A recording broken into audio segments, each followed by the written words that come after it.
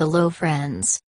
Welcome to another ICT Nugget, in which we will learn how you can record your presentation to be used later.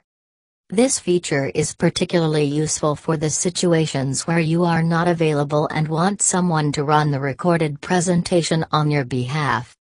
So let's start. As a first step, open your presentation which you want to record. Click on Recording menu available on the ribbon. After that, click on Record Slideshow. Now you are in the slideshow mode. From here you can start recording your presentation.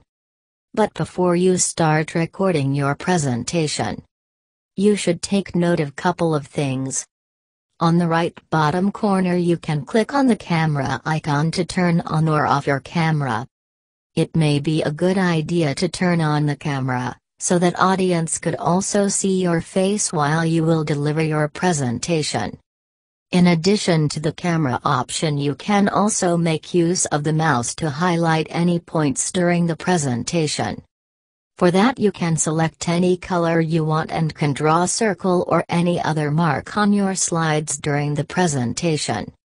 You can either pick pen, or you can even pick the highlighter, to highlight any part of the slide.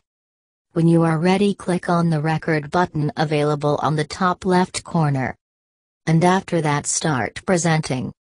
You can use right or left arrows to move between the slides. When you complete presenting your presentation, click on the stop button available on the top left corner. After that, save your presentation and send it to the venue through email, or any other medium, if it is bigger in size. I hope this feature will help you deliver your presentations in the situations when you could not travel due to any reasons. If you are new to our channel, please subscribe and share the video. Thank you for your cooperation.